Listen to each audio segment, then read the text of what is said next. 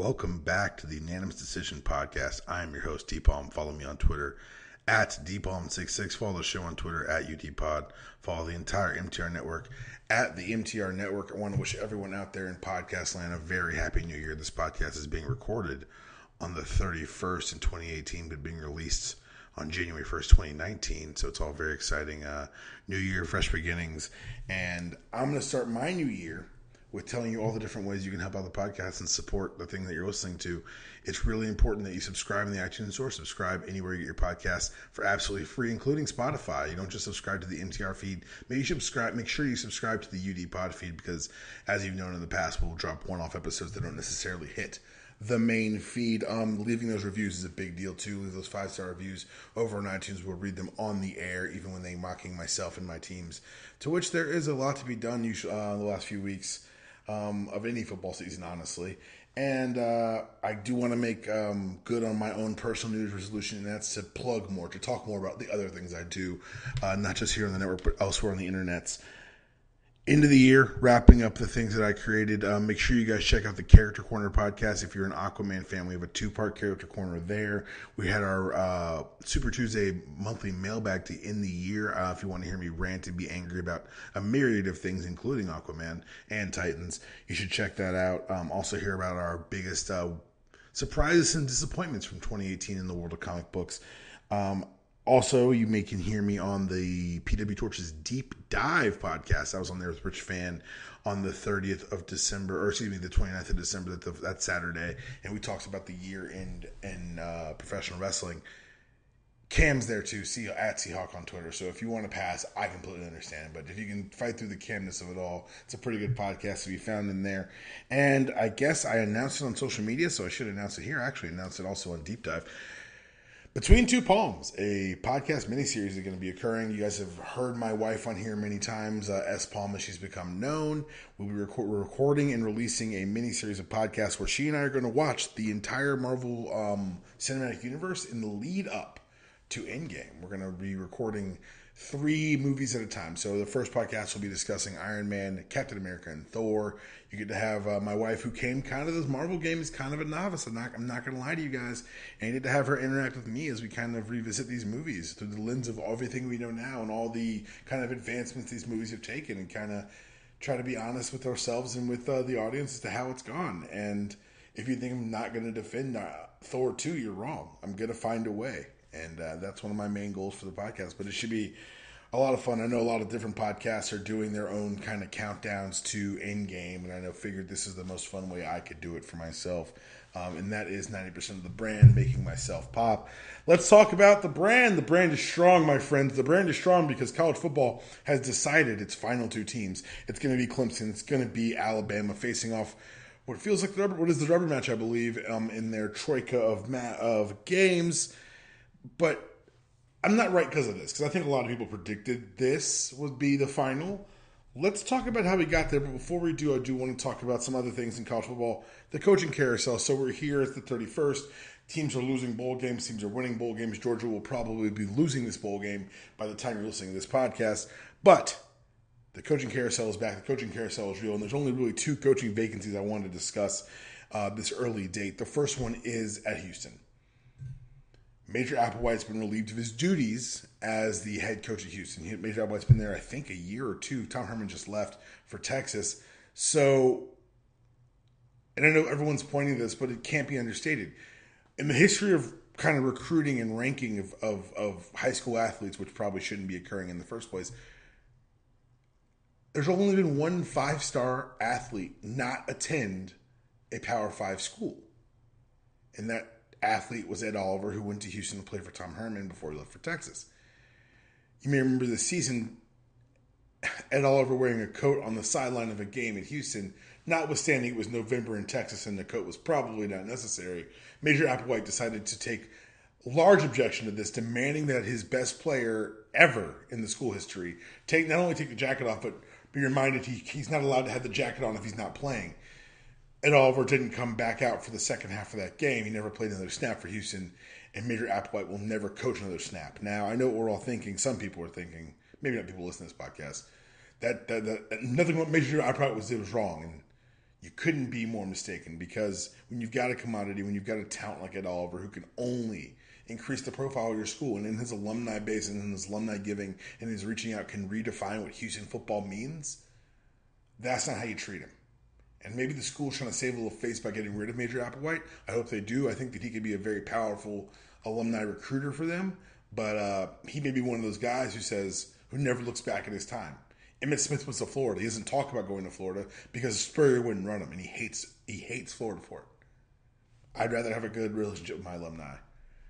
Houston's trying their best. Major Applewhite was not going to help. And the other big vacancy that occurred over the weekend, Mark Richt stepped down as the head coach of Miami. Now, Miami, for those of you who've followed me for longer than I guess even this podcast, all the way back in the Doogie podcast days, I'm a huge Mark Richt fan. Not just as a ball coach. I think he's probably the best quarterback developer in college football today, or in the last 15 years. I think that he's done more with less at the quarterback position because he knows it so well. Aaron Murray, your David Greens, Matt Stafford, obviously being the outlier, but you saw what he did with Joe Tarazinski III, and all you Georgia fans are nodding, and all the rest of you are like, "Who is that?" Don't worry about it. It's not important. What is important is that Mark Richt is stepping down as the coach of Miami. I thought that he went to Miami because the lights at Georgia got too bright and because the fan base got too demanding and out of control. He went to a place that he loved, that loved him, his alma mater, where he had played quarterback, and said, I'm going to try to rebuild something here. I'm going to try to rebuild the tradition. He did a good job, I believe, winning 10-9 games his first two seasons. This year was a bit of an admitted step back, but what I think we saw was, with those flashes of hope that he had helped bring to Miami, a whole lot of the fan base said, we're not going to be okay if you don't fulfill it. And kind of the vitriol out of the fan base this year, which, let's be honest, the years prior to Richt weren't exactly the salad days. It didn't look good in Miami for a long time. Richt was a coup. And in 3 years, the fans, or whatever, drove him away. I'm sure he'll never say the fans, but I can't help but look at the Miami coverage, particularly with Miami local and Miami fan sites, and think that it wasn't a contributing factor. And if it was, there's nothing wrong with that. That's not a character flaw, in my opinion. And I want to share something that is floating around, I guess, Bulldogs Twitter or Facebook or whatever. It's Arthur Lynch. He used to play for Georgia. It's a story about, I'll just read it. Arthur Lynch posted this on Facebook. It was January 2011. We had just finished the season 6-7 with a loss to UCF in the Liberty Bowl. Coach Richt called a team meeting, which wasn't abnormal during that time of year, as we usually met as a team during the second semester to go over classes, workouts, goals, etc. However, this meeting was surrounded by rumors that Richt was offered another coaching job for more money at Miami, and we believed he was going to take it. Obviously, we wouldn't have blamed him due to the pressures of coaching in the SEC and the fact that he was now in the hot seat. As we sat down, there was a single chair in front of the team meeting room where we all knew the hot seat usually set up during the preseason. The hot seat, for those who don't know, is an opportunity for any member of the program to get in front of the team and share his own personal story. Normally it was reserved for seniors. Others have sat there before, and today was Coach Richt's turn to speak his truth. We were expecting a farewell, but what we were given was the most revealing and telling depiction of who Coach Richt truly was as a man. He explained that he wanted nothing more than to win the championship and finish the job here at Georgia, but believed it wasn't his sole purpose. His purpose was to raise each of us as if we were his own and fulfill the promises he made to our parents and loved ones.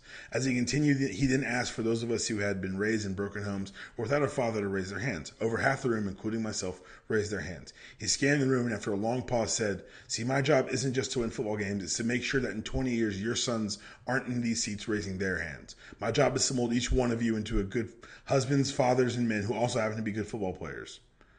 He goes on from there. And I know I rail against coaches, and I think a lot of coaches are scam artists. And I'm sure some of Coach Richt's benevolence, story benevolence over the years, is partially part of the brand. But I also have friends who played for him. I also have met him a couple times. I mean, whatever, introductions or whatever. But he never came across to me in a way that was disingenuous. People would say they wanted to see more fire from the podium. Well, I hear stories of the things that he would tell them in locker rooms. And for me, that was always kind of the coach I appreciated. The coaches in my life who meant the most were the ones who publicly maybe you didn't feel like, maybe they're not holding the kids to task, but internally there was no question he ran the ship. And for all the Coach Richt has lost control over X, Y, and Z jokes that have permeated both the Bulldog and the Hurricane fan base over the years, I tip my cap to him to getting out on his terms, to walking away from his dream job coaching at his alma mater and doing a damn good job of setting them up for future success.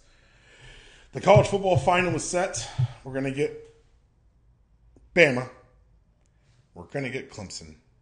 And the way we got them was about the way we all thought it was going to happen. Well, at least in one instance. The Oklahoma-Bama game, Bama did what they do to everyone who's not named Georgia or Clemson, and that was to punch you in the face early and dare you to get up. Kyler Murray's no slouch, and his vaunted OU offense eventually showed up and tried to step back, but they never really got closer than 11, and the game was never actually as close as the score would suggest. Big 12 football is Big 12 football. They were able to get by without the defenses. I think that this is a better Bama team, and I think that I kept throwing around the analogy of David Robinson getting abused by Akeem Olajuwon in the 95 Western Conference Finals with what Tua was doing to Murray. But I think what we learned between this game and the Georgia game is that if you hit Tua early, you can make him second guess himself and you can maybe slow him down some. But if you don't get to him early, you've got no shot.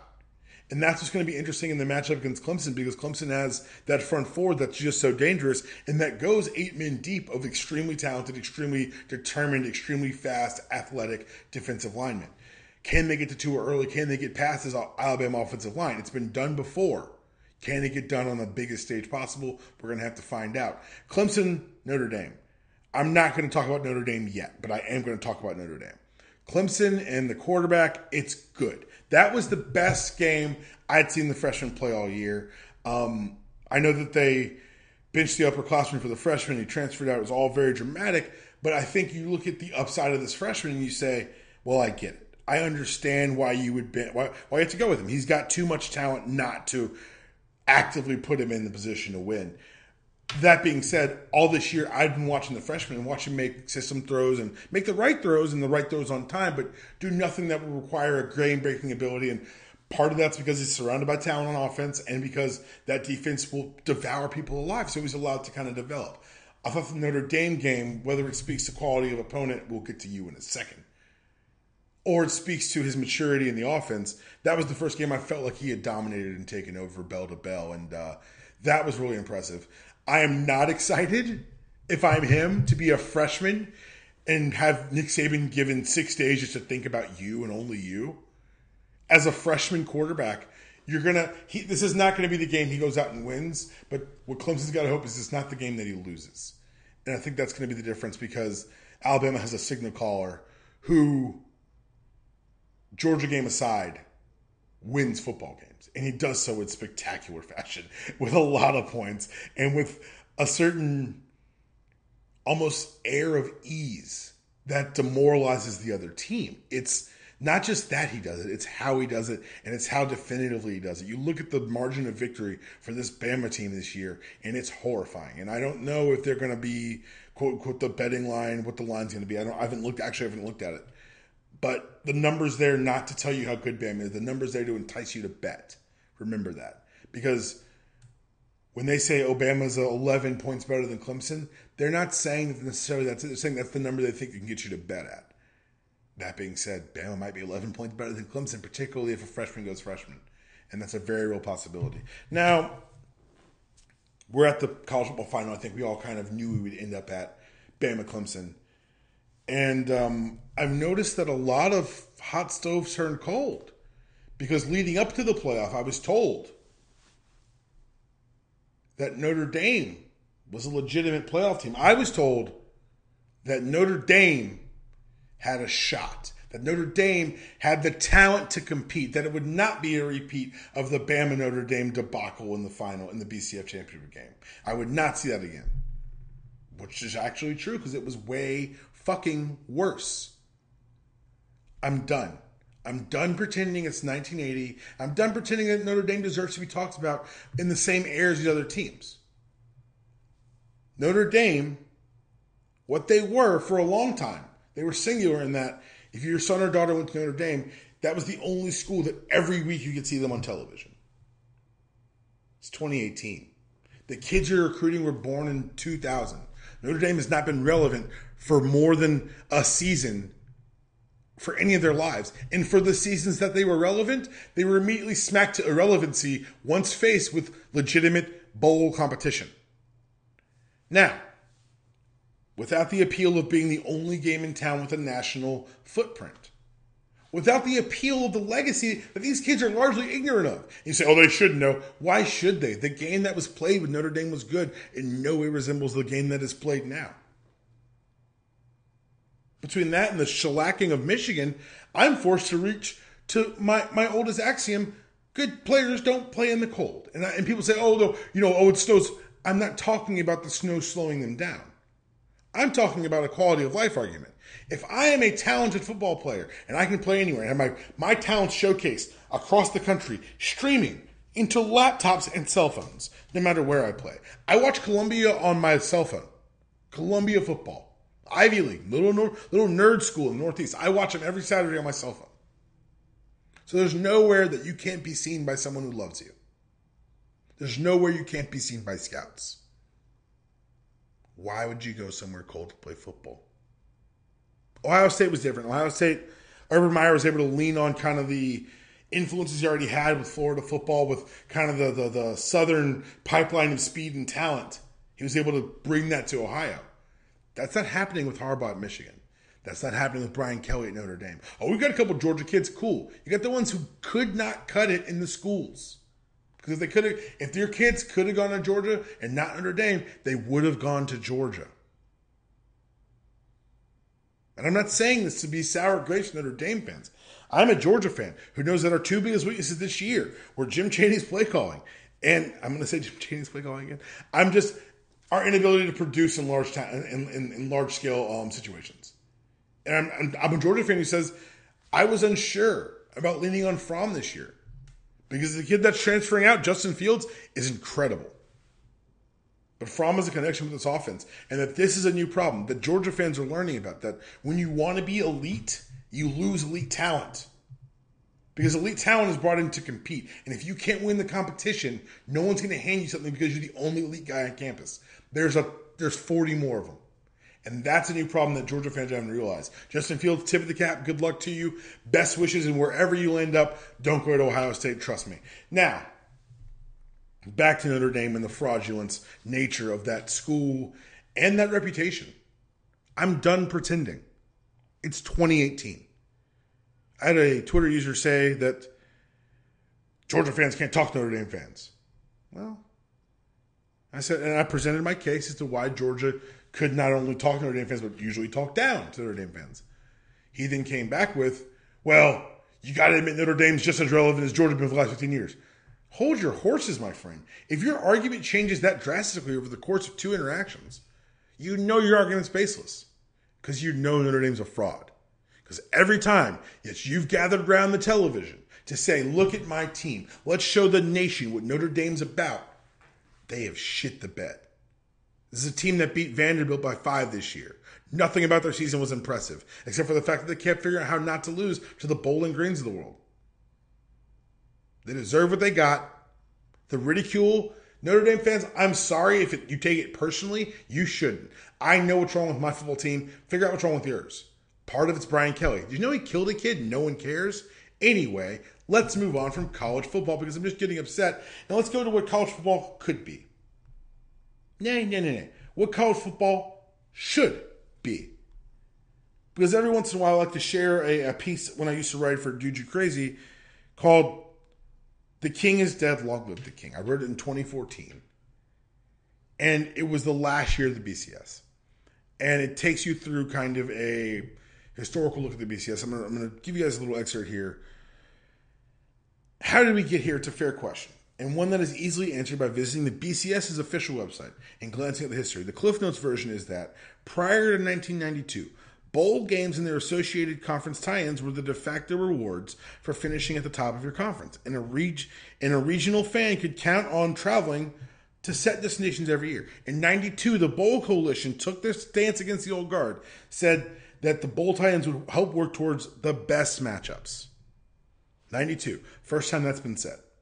95, the Bowl Alliance further loosening historical ties to bowls, adding verbiage for at-large bids to bigger games, and shaking up lower bowl tie-ins with the stated intention of getting the ideal matchup of top teams. Nowhere in this is the goal allegedly fairness or inclusion or equality. That's what they got. Because they didn't have to say things like, oh, best matchups. They just said true champion. And like idiots, sports fans salivated. Ooh, a true champion. In the 1997 season, the Alliance renegotiated with the Rose Bowl the then Pac-10 and Big Ten game to include the granddaddy of them all, the National Championship rotation, joining the Fiesta, Orange, and Sugar, creating the BCS. The BCS's statement goal was, it's a 5-game college showcase designed to ensure that the top 2 teams in the country meet in the national championship game and to create highly exciting and competitive matchups among 8 other highly regarded teams in 4 of the bowl games. I'm going to link the piece so you can see the games that were played. Most were great games. Some are classics. The greatest football game we've ever played. Texas USC. BCS. Barring the occasional blowout of a team that didn't belong, Notre Dame's on that list again. These are competitive games, and some were classics. Even more importantly, year by year, there wasn't a place where another team had a claim to replace one of the 2 teams. I say that to reemphasize this. The playoff is perfect in a system where there are 4 deserving teams or 4 conversational teams. But every year we don't get 4. Last year we didn't get 4. This year we didn't get 4. And you want to expand to 8. The problem for most people, from what I can tell, is people have been the process, not the results. They didn't like how messy it was or how big conference teams seemed to be favored or how it discounted, that college football has always been messy and always favored big conference teams. One of the unexpected side effects of breaking the automatic tie-ins for the bowls was that in 8 years, 8 teams from non-AQ conferences played in BCS bowls. Utah, Boise State, Hawaii, TCU, Northern Illinois, they were all members of either the MAC. Yeah, they're all the MAC or the WAC at the time. Some, of course, have transitioned to bigger conferences. But if you want to say, how does a big school make the jump? TCU was a member of the MWC in 2010 when they played in the Fiesta Bowl. 2011, they played in the Rose. Where are they now? Exactly. That's how this happens. Everyone's telling me how the playoff needs to be expanded. To what and for why? Are the players getting more education out of these more games? Talk to them. There are interviews floating around. They will happen again this year. You just got to look for them because they don't promote them. But where they ask the coaches, what is the cumulative effect of players of playing 2 games of this magnitude? And Saban will tell you it wrecks the players. It destroys them. Physically, emotionally. Getting up for this kind of game twice, they're children.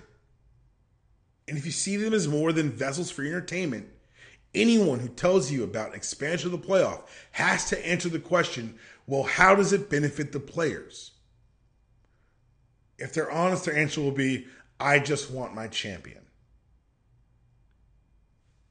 They're trash people, but they're honest trash people.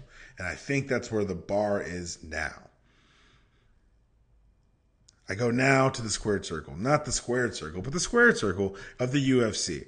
The UFC had another event this past Saturday, and once again, Jon Jones was at the center of the story. But not because, well, actually, yes, exactly because. I was going to say not because he failed a drug test, but it's actually exactly because he failed a drug test. A pop that happened in his test in Vegas that they're saying allegedly, perhaps, maybe, is tied to his original positive. It's a residual in his blood from, 2 years ago, allegedly. And they moved the entire fight card to Los Angeles. Now, I talked about this briefly on the deep dive, but I wanted to go into it further here. Chris has been on the show before. We've talked about the transformation of UFC from sports to the realm of sports entertainment and how it's harder when you can't control the athletes. Jon Jones is patient zero. He would have been run out of a WWE by now because they can't control him. And him failing a drug test and necessitating an entire card be moved, which means we're talking about hotels, we're talking about sponsorships, we're talking about space, we're talking about flights, international flights. People fly from all over the world for these fights. And they moved it to LA because Jon Jones and people like him are bigger than the arena that they're in. He's bigger. He's bigger than the UFC. How do I know? In the 3rd round, he knocked out Alexander Gustafsson and won the light heavyweight title. Again. He may be the greatest case of my era of an athlete who can't get out of his own way. But it's not a good look for the sport if it wants to grow. Because as you look at someone who is his foil in Daniel Cormier, who I think is a great fighter and fun and interesting, he's just not better than John Jones. You can't beat him in a fight. It's just like, it's not good for anyone. It's not good for anyone's brand. It's only good for John Jones, who's going to keep making this money, and Dana White, who's going to keep balancing this entire pyramid on your John Joneses and your Conor McGregors and hope that it doesn't fall over, but we all know it is. Meanwhile, on the same card, we got a very shocking awareness made of who the center of this future of the UFC should be. Her name's Amanda Nunes. She's the only ever UFC co-title holder. She knocked out Chris Cyborg in less than a minute. If you haven't seen the fight, it fits in a Twitter video. They're getting pulled down, but please try to find it.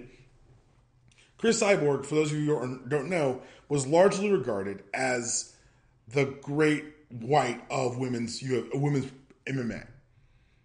There was rumors Ronda Rousey was reluctant to fight her. That's a fact, but it was due to size issues and claims of training misconduct. But Amanda Nunes, whose name you know because she knocked out Ronda Rousey the second time, went in there and made the shortest work possible of Chris Cyborg. And this is what the UFC needs to lean into, because Amanda Nunes doesn't have a crazy cool nickname. Google tells me it's Lioness. That's kind of cool, actually. Lion King's coming up. Let's do some cross promotion. Think outside the box, Dana. But more importantly, she's quiet. She's not in front of the media. She doesn't give these boisterous interviews. She's not talking WWE. She doesn't call herself Chris Cyborg. She just knocks people out. She just throws an overhand right that literally made my wife wince. Just seeing it on my phone. Let's think about that, Dana. Let's think about doubling down on the thing that you said that could never happen in the UFC, and that's women fighting.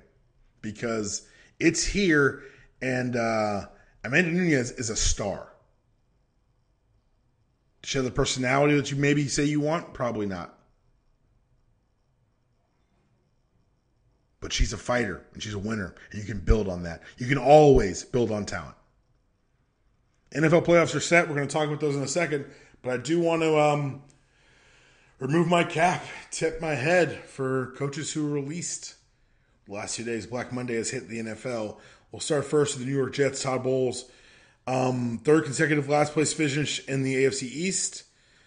Lowest winning percentage of 4 years of any Jets coach since 95-96. New quarterback. They're probably going to bring in a new GM. Good luck to the Jets. I don't know if Todd Bowles was the reason that they lost, but it was clear something had to change. They could have something very special on their hands with Sam Darnold. And I hope Todd Bowles finds his way back to another top job. I don't think this was a failure on his part. This is an institutional thing. Adam Gase has been fired in Miami after 2 years. 3 years. He made the playoffs his first year in 2016. And last 2 years went 6-10 and 7-9. And they also they also promoted GM Chris Greer to VP of Football Operations and reassigned Mike Tannenbaum, which means they bring in a GM to go with their new coach, and that Chris Greer is being removed from the football decision-making tree. Adam Gase, there's a lot of flashes of good, but I think the Dolphins' excursion has hurt his cachet more than helped, particularly with kind of the front office and the player. Just Google Adam Gase player defending him, so you can get a kind of feel for that. Vance Joseph finished below 500 2 years in a row. I guess you're going to fire Vance, but the lack of stability offensively, particularly at the quarterback spot, is Elway that made that he can't get fired? Like, my favorite story in the world, one of the more horrible stories in the world is that at one point in John Elway's career, he was offered ownership stake in the Broncos. He was offered a piece of the team. And John said, no, I want to be my own man. And he opened a series of car dealerships. And now John Elway is an employee of the team. And I wonder if every week he gets his paycheck, he wonders if it could have been his name signing that check as opposed to it being signed to him. Anyway, Vance Joseph's out. We'll see how that goes. Dirk Cutter was fired in Tampa Bay. Okay, so just so you don't know, Dirk Cutter. Dirk Cutter used to be the offensive coordinator in Atlanta, back when Mike Smith was head coach. And then, so Lovie Smith drafted Jameis Winston, excuse me. God, that's horrible. Drafted Jameis Winston. He improved Jameis Winston from 6-10 to I think it was 9-7 the second year. They then fired Lovie Smith to promote Dirk Cutter because they said that the development of Jameis Winston was only because of Dirk Cutter. Dirk Cutter is there for 3 seasons, 19-29 in Tampa, and Dirk Cutter watches Jameis Winston get legitimately pushed by Harvard journeyman Ryan Fitzpatrick and is then fired, but the owner says the new coach has to have Jameis as the quarterback. What is happening here? Jameis Winston had gotten Lovie Smith and Dirk Cutter fired. 1 for being good, 2 for being bad. Why take that job? I'm skipping over my favorite one until I'm saving that one to the end. Steve Wilkes was fired after 1 season in Arizona. 10th coach in 2000 to be fired either during or after his first season of the team. That was bullshit. That was, wow, that was really, really ugly. That's really ugly. And I hope a lot of bad things for the Cardinals because Sam Rosen, Josh Rosen, I think is a good little quarterback, but this is a bad look for the Arizona Cardinals. It's going to be interesting to see what they're able to build there. There's been a massive reshuffling in Atlanta. Sark's out. A lot of the people I wanted to leave are leaving. The head coach is staying, which I also wanted to happen. So we'll see what happens there. I'm not going to give this team any of my hope or love until the draft, which is the number 14 pick. And we'll see how it goes from there. And we all of us listening, remove your caps. Because every one of us listening want the American dream. When people say, what's the American dream? Is it a house? Maybe. Is it a car? Is it kids? Come on.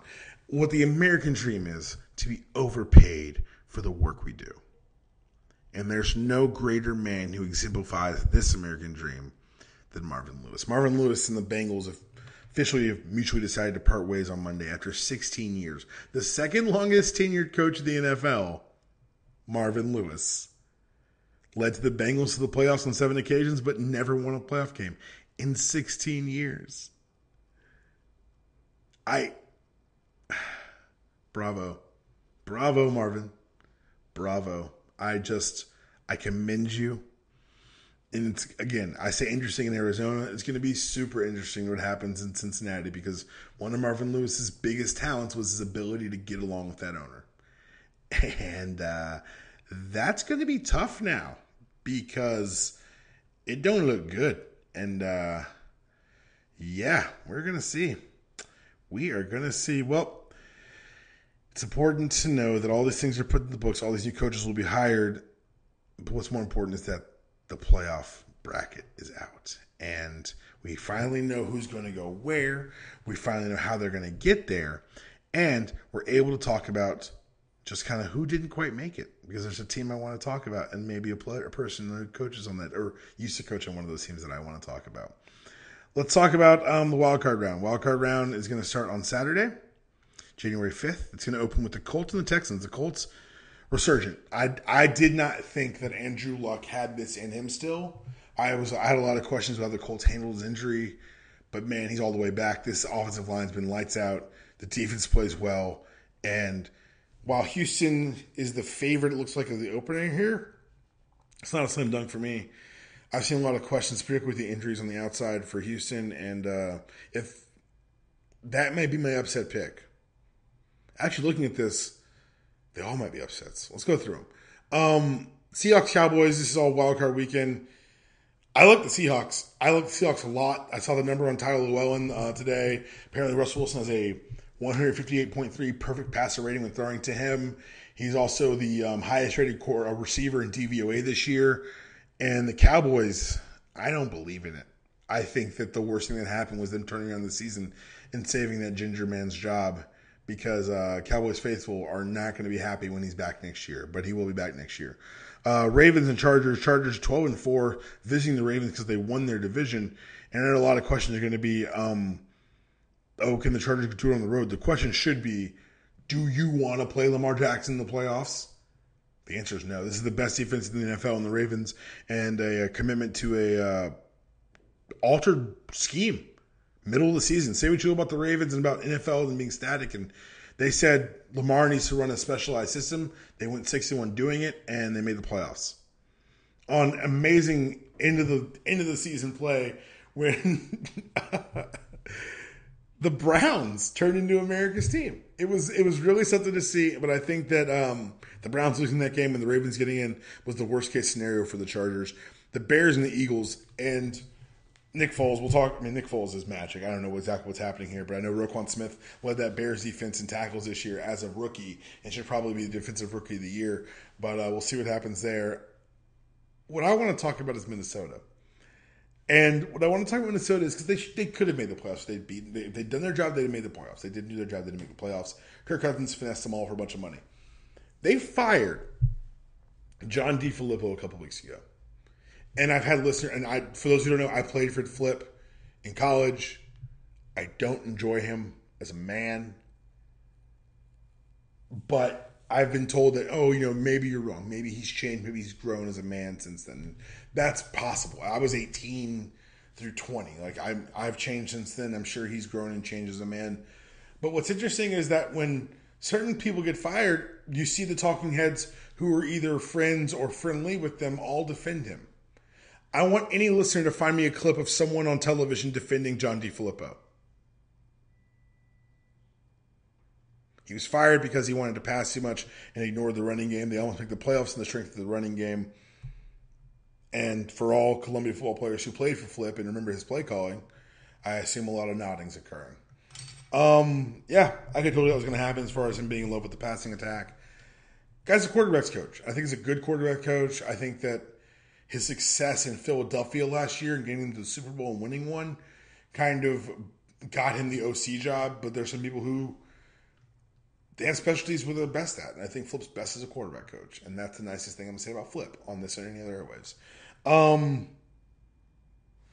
Let's go to the divisional round, the teams that went in and got them buys.